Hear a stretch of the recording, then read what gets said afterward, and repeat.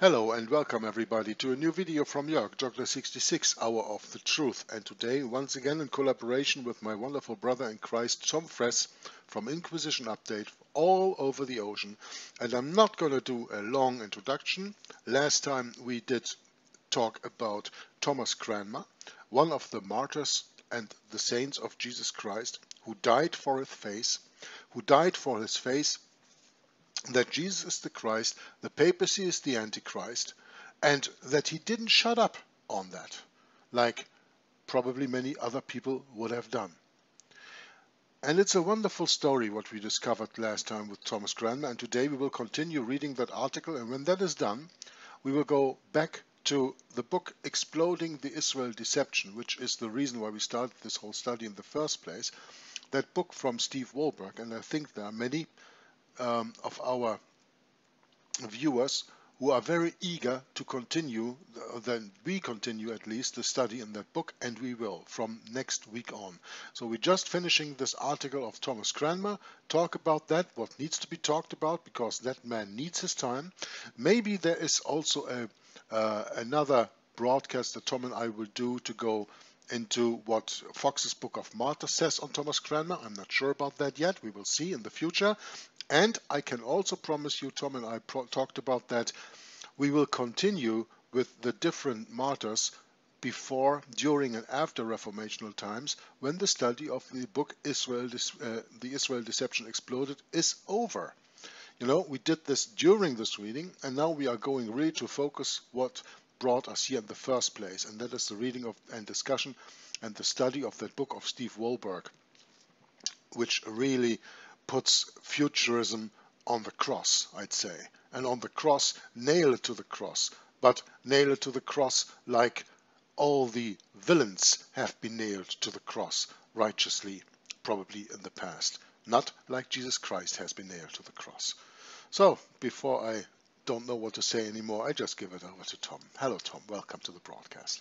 Hello, Jörg, and hello to the listeners. Very pleased to be here. And remind the listeners, as I concluded my portion of the program last time, was a quote from Scripture, where the Scripture says, "Do not fear those who can destroy the body; rather fear him who can destroy both body and soul in hell." And that quote was in reference to the subject of our discussion today, Thomas Cranmer, who knew what all the saints of God know, that Jesus is the Christ and the papacy is the Antichrist. And he was adamant on both counts. Jesus is the Christ, the papacy is the Antichrist. And like you said, Jörg, he wouldn't shut up about it. And they finally excommunicated him, and they put him under the ban of the Pope and executed him, burned him at the stake for his faith in Christ and for revealing what all Bible Christians are to know, that the papacy is the Antichrist. And so the papacy and the king over which the papacy ruled found Thomas Cranmer both a heretic and a traitor. See, if you live in a Roman Catholic country, and the king of the country that you live in is the servant of the Pope, whenever you fall out of favor with the Pope, you automatically fall out of favor with the state. Okay? So the Roman Catholic Church deemed him a heretic, and the Roman Catholic state, in answer, labeled him a traitor. And on both counts, he was put on the stake to burn. And what he really was a saint of the Most High. And in an attempt to save his life, he recanted some of the things that he had written about the Pope and about Roman Catholicism and one thing and another. And just like Peter, who denied Christ 3 times, Thomas Cranmer denied his own conscience by writing these recantations of what he had written about the papacy and about the Roman Catholic Church. And at the last, fearing him who can destroy both body and soul in hell, Thomas Cranmer manned up. He put on his big boy panties and he stood in front of the world and reiterated what he had earlier said. Jesus is the Christ, the papacy is the Antichrist. And so they sentenced him to the flames, and he swore before God and before all of creation that when the flames began to take his life, that the flames would first consume his rebellious right hand who signed those recantations. And a marvelous testimony of faith. He indeed, while the flames were tormenting him, stood and held his right hand out into the flames that it would be consumed first. And so with that introduction, you recall now where we left off last time. Back to you, Jörg. Yeah, wonderful, Tom. Good. Now, let's see where we are. We have the text right here. And I'm going to put up a picture of this wonderful Saint Thomas Cranmer. And we are speaking now in this part of the text of Thomas Cranmer's execution. On the 21st of March 1556, the day of his execution, Thomas Cranmer was told to make a final public recantation at the University Church in Oxford. He stood up, gave the expected prayer and exhortation to obey the king and queen, and then, in a final act of defiance, renounced his previous recantations, saying, "And now I come to the great thing which so much troubleth my conscience, more than anything that I ever did or said in my whole life, and that is the setting abroad of a writing contrary to the truth, which now here I renounce and refuse as things written with my hand contrary to the truth which I thought in my heart, and written for fear of death, and to save my life, if it might be. And that is, all such bills or papers which I have written or signed with my hand since my degradation, when I have written many things untrue. And forasmuch as my hand hath offended, writing contrary to my heart, therefore my hand shall first be punished, for when I come to the fire, it shall first be burned. And as for the Pope, I refuse him as Christ's enemy and Antichrist with all his false doctrine. And as for the sacrament, I believe as I have taught in my book against the Bishop of Winchester, which my book teacheth so true a doctrine of the sacrament, that it shall stand in the last day before the judgment of God, where the papistical doctrines contrary thereto shall be ashamed to show their face." And as for the sacrament, Tom, this is once again speaking of the, in my opinion, dogma of transubstantiation of the Eucharist in the Mass, which is an offering instead of a celebration. It's a sacrifice instead of a celebration. Yeah. In the Roman Catholic Church, it's a sacrifice. And to us it should be a celebration. That's why Jesus Christ said, "Do this in remembrance of me." We remember it. We celebrate what he did for us. We celebrate that in joy and in tears. In joy because it gives us our eternal life, and in tears because he had to die for our sins. But we don't do that thinking that that bread is the body and soul and the flesh and the bones of our Lord Jesus Christ. Well, and specifically, Daniel prophesied that Messiah the Prince would cause the sacrifices and oblations to cease, because Jesus became the Lamb of God, the one-time, all-sufficient sacrifice for sin for all men for all time. And at that moment, when he said, "It is finished," there were no more sacrifices accepted in heaven. No more sacrifices. And yet the Roman Catholic Church defiantly continues to make sacrifice every day in every Roman Catholic Church, to make sacrifices. It's called the Eucharist. They call it a bloodless sacrifice, but in any case, It is defined by the Roman Catholic Church as a sacrifice, which marks it as the synagogue of Satan. Okay, they reject the blood of Christ by making their own sacrifice. That's how you identify the synagogue of Satan. Those who have no faith in Christ, those who are the enemies of Christ, make sacrifice. They eat and drink damnation to themselves. Now, Cranmer, whatever he believed about the Eucharist, we must believe that God had mercy upon his soul. And we can only hope that God was merciful to Thomas Cranmer, who reiterated what he believed in his heart. Number one, that Jesus is the Christ.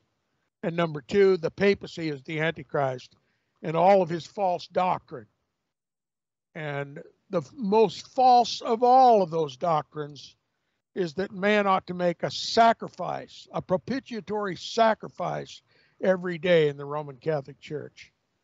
And whatever Thomas Cranmer continued to believe until he went to the stake about that Eucharist, about that sacrifice of the Roman Catholic Church, we just trust that God placed it under Christ's precious blood and forgave him of his sin.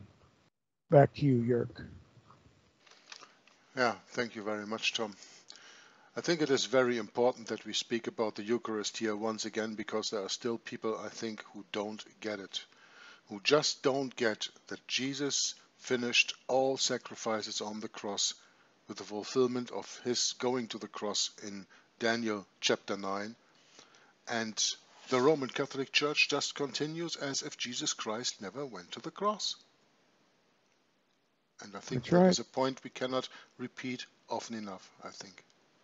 That's right. Yeah, I mean, a lot of times people get tired of the repetition, but I mean, Tom, if so many people got it, why are they still walking in that church every Sunday? That's right. That's and exactly take the right. Eucharist.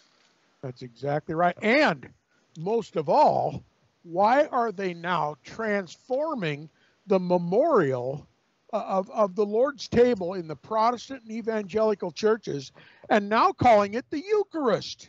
Yeah. In God's church, in the house of the Lord, they're now regarding the bread and the wine of the memorial called communion, a memorial of Christ's death. They're now calling it the Eucharist. That's the travesty of the ecumenical movement.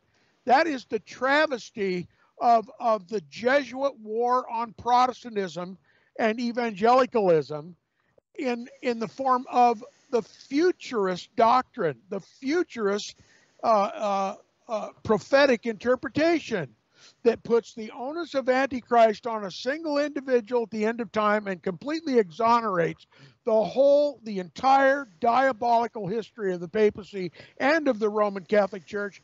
Now the Protestant and evangelical churches are taking on the very image of that synagogue of Satan in Rome. It's They're performing the Mass. It's a They're completely performing the.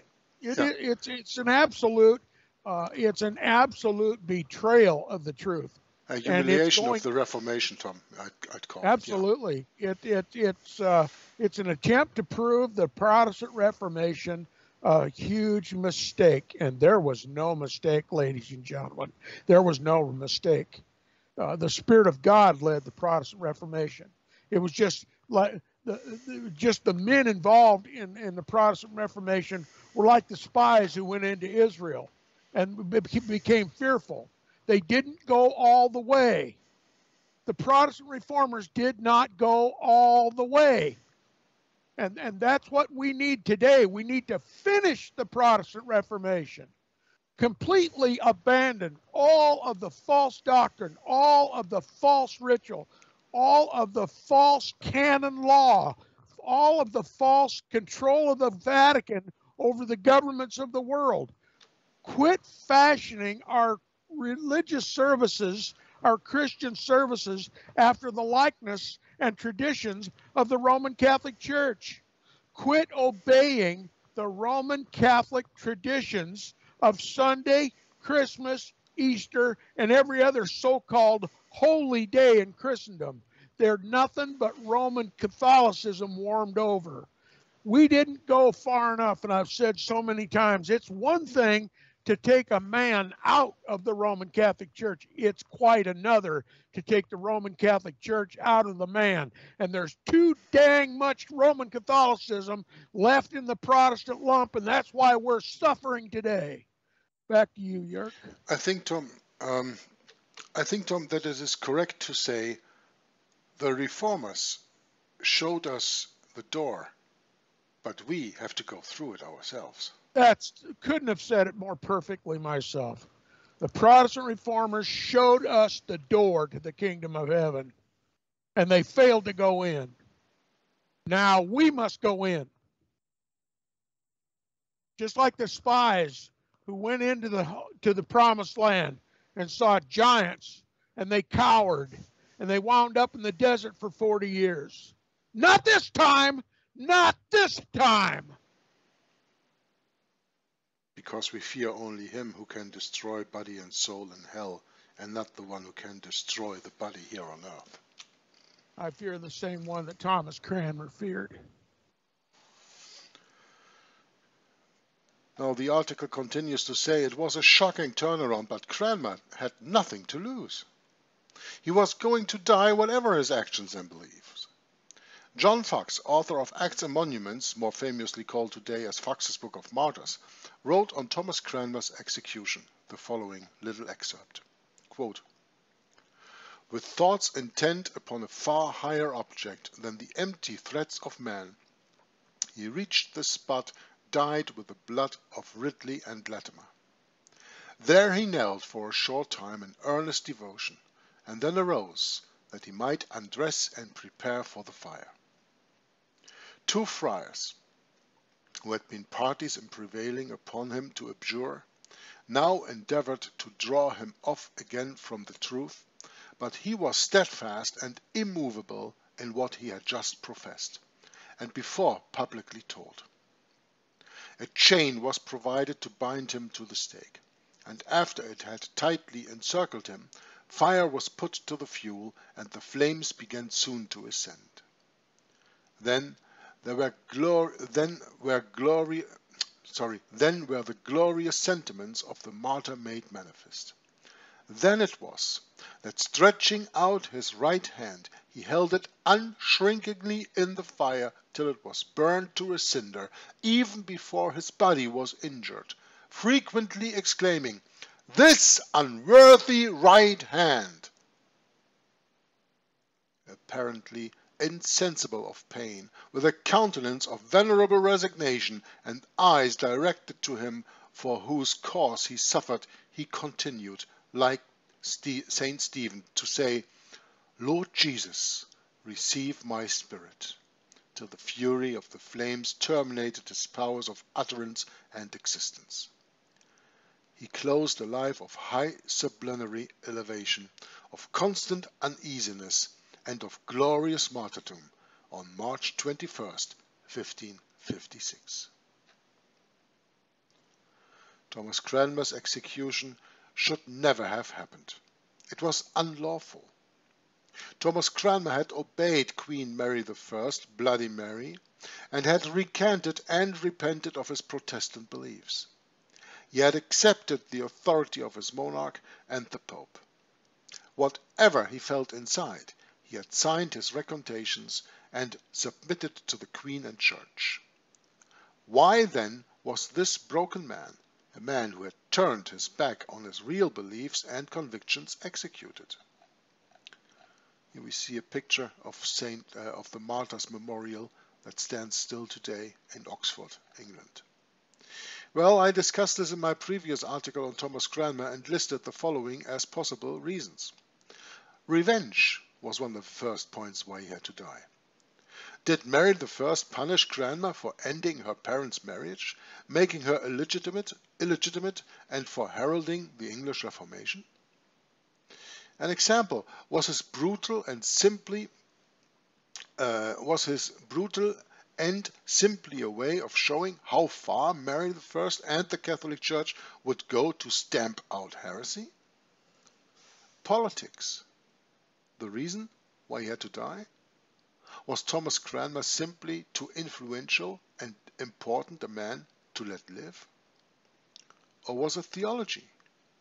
Was Mary I simply doing her duty to her God and country by getting rid of an outspoken heretic?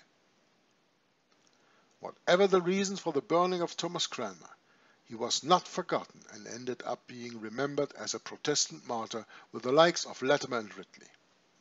Today, tourists and visitors can see Martyr's Memorial and also the cross on the road which marks the site where Cranmer, Latimer and Ridley were burned at the stake.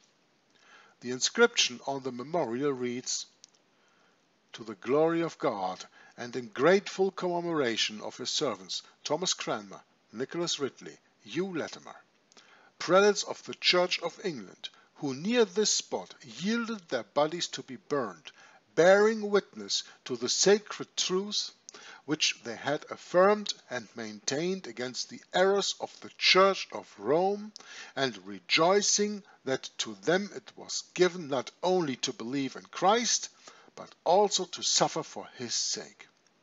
This monument was erected by public subscription in the year of our Lord, 1841.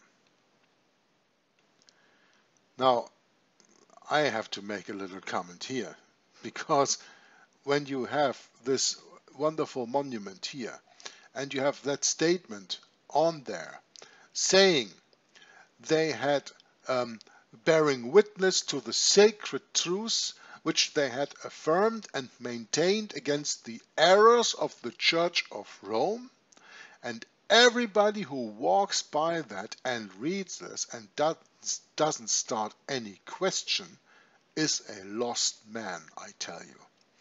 I don't think how such a plate can even be in the world today and people not recognizing what's on it and getting interested in reading what's in it and making the connections that Rome never died. Rome surely didn't die after the burning of Latimer, Ridley and Cranmer. Rome didn't die in the 5th century. Rome didn't die in the 19th or 18th century for whatever reason is given there. Rome is still ruling, and that is for everybody to see with eyes open. And when you open your eyes, you can even read this plate and think what stands there and think about why this plate is even up there still today. Like the Apostle Peter, Cranmer betrayed his faith in fear, but then showed great courage and conviction at the end. Rest in peace, Thomas Cranmer. The article ends. Yes, indeed. Rest in peace. Rest He in and peace. all the saints of Jesus who gave up their life to tell the truth. Jesus is the Christ. The papacy is the Antichrist. We will see That's him in the the truth. resurrection, Tom. I believe so, and I look forward to it. That's our hope. Yep. That's our hope. Nothing else is our hope, but that we will be part of the first resurrection of the saints of Jesus Christ, with all the ones who went before us and all the ones who went after, will go after us, that we will be raised in the first resurrection and then meet the Lord in the air and reign with him. Yeah. Those are the beautiful things. Now, the hideous thing is that the Church of England now leads the ecumenical way back to Rome. It's a horror. It's an unspeakable horror what is happening in once Protestant Great Britain. It's now become just like all the nations, Catholic, warmed over. And for all intents and purposes, it appears that the Antichrist is winning. Well, the last battle is yet to be fought, and I'll be on the winning side, that of Christ. Back to you, Jörg. Yeah, Tom, I think it is important that we understand that Rome has, in the a little bit in the hidden part of the world, preparing for what's coming. They rose up dioceses all over the world, and by that established their shadow government all over the world.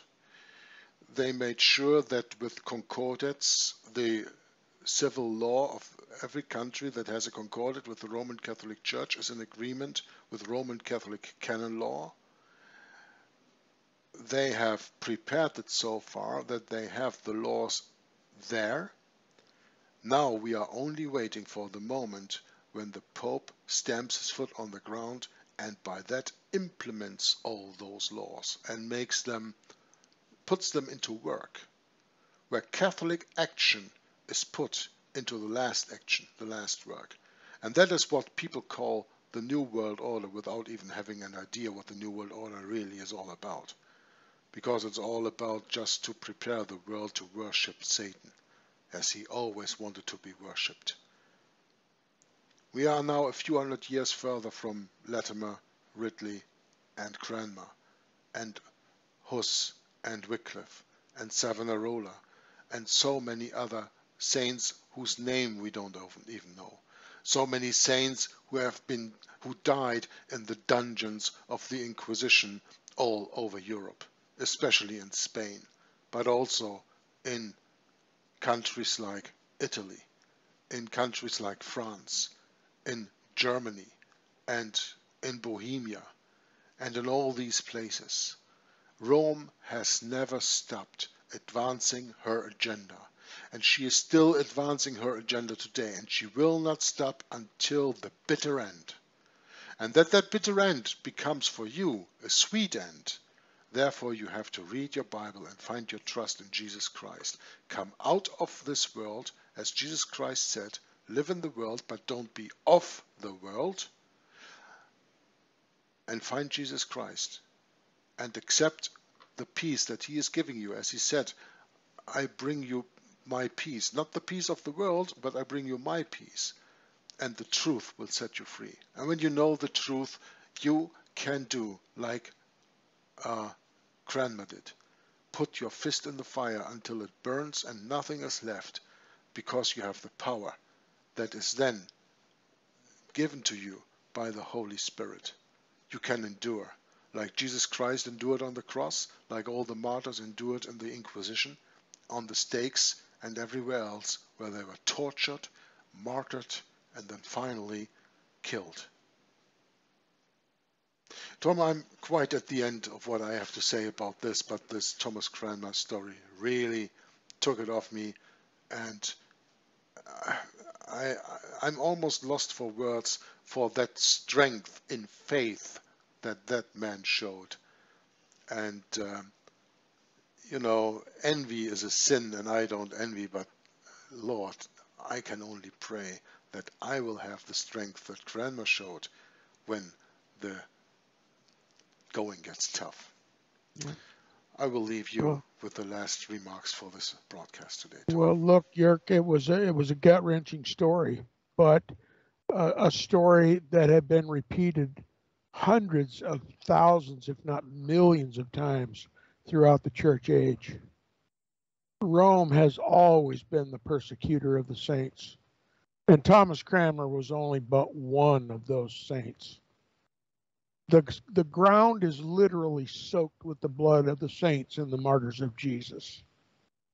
And the righteous have indeed perished. And especially in our generation, none take it to heart. That has to change. The reason people don't know who the Antichrist is today, besides the futurist delusion that they're learning in all the churches, is that we fail to read and recall the martyrs of Jesus. We don't read Fox's Book of Martyrs anymore. We don't read Protestant literature anymore. We don't understand why people willingly went to the stake and suffered death by fire. We've forgotten all those days. We've forgotten all those saints. No one has taken it to heart. And now, because they've all been forgotten, Now, because the Protestant Reformation is deemed in the world to be a failure, a great, grand mistake. Now Rome has the upper hand. Rome writes all the stories. Rome writes the future. And their future they call a new world order. That's when the Pope rules over the kings of the earth, just like he did in the golden days of the Roman Catholic Church.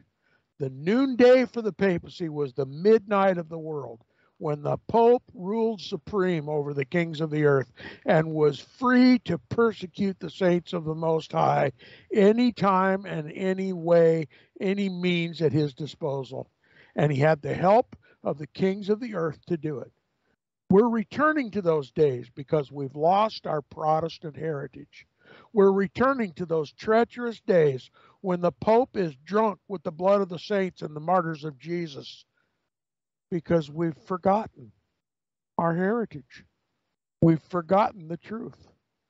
We no longer know who the Antichrist is, and we no longer remember his bloodthirsty type, his bloodthirsty heritage. Drunk with the blood of the saints and the martyrs of Jesus. That's the days to which we are returning today, because we believed lies.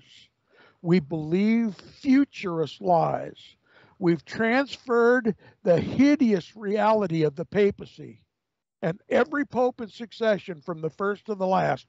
We've transferred all of that horror, all of that history, all of that reality to a figment of our futurist imagination, into a single individual near the end of time. And in one stroke, we've exonerated the entire diabolical history of the papacy.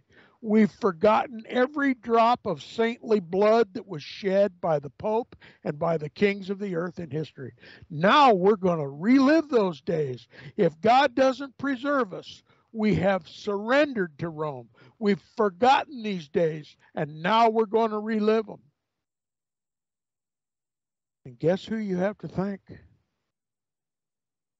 You're Protestant in name only pastors.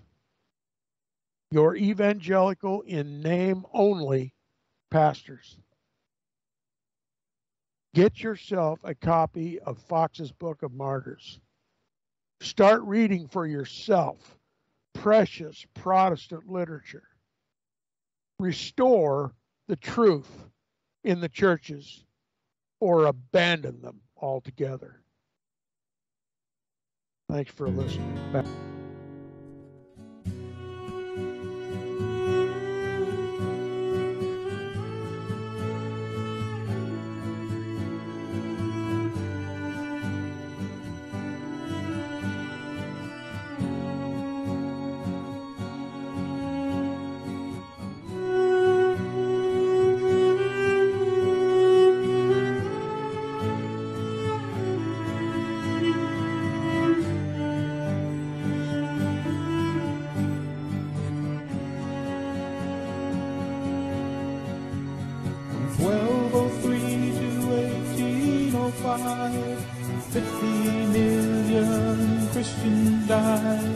Suffering at the hands of Rome, 'cause they believed in Christ alone. They died through Europe, especially Spain, for they saw all but Christ is vain. He suffered by his death for men, to save them from their awful sin. 600 years of martyred saints that history cannot erase. With iron heel and iron hand, the Roman popes rule the land. Those ignorant of history may be swept into apostasy. We won't be lulled by Rome's sweet lie, with 50 million reasons why. Salvation is by faith alone, in Christ alone, by grace alone, a sovereign God give faith to man. Salvation's in the Maker's hand. This gospel offends Rome today. They offer up another way, a counterfeit, a compromise. Beware the ancient papal lie, with such a cloud of witnesses who by grace died in their Lord. Recall their memory to say, by the same faith we live today.